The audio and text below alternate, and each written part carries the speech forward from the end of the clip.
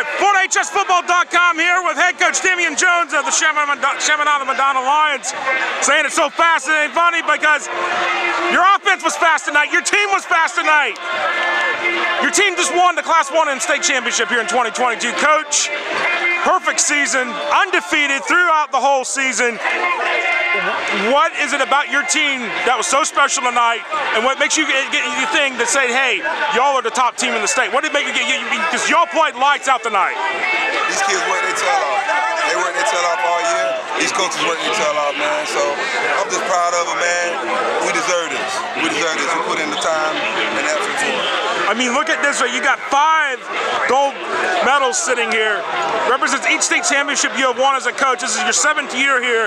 You've won 5, 2 straight now. I mean, you know, talk about Cedric Bailey, Davian Goss, Jeremiah Smith. These guys were playing all over the field. I mean, you came out and you only took 66 seconds off the clock to score in the first drive of the game. I mean, did you expect that for your guys to come out and score that fast? We've been doing it all year. We've been putting up points all year.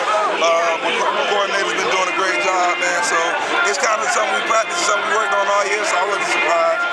Just didn't know how the outcome was going to end, but I was happy with it. Now, I gotta say this: you're not done with the season just yet. Right. You got one more game left. Right.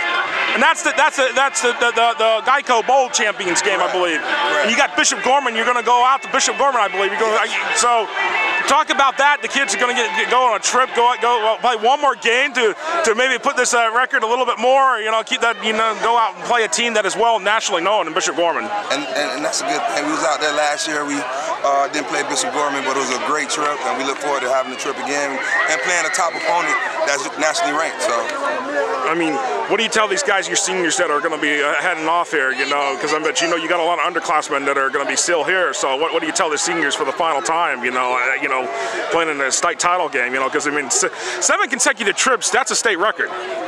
Yeah, something like that. If it's state record, because to take the team, 7 straight years. So I mean, what do you tell you guys who have played in all, these guys that they've played in every state championship game in their career? We take it one game at a time, and I tell my guys, it hasn't hit me yet that it's a big deal. I don't think it's a big deal, but it's a big deal in being blessed to be in a situation like this. So I'm thankful.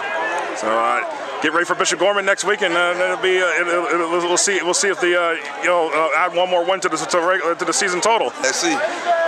Congratulations, Coach, on winning the Class 1 and state championship over Clearwater Central Catholic. Thank you.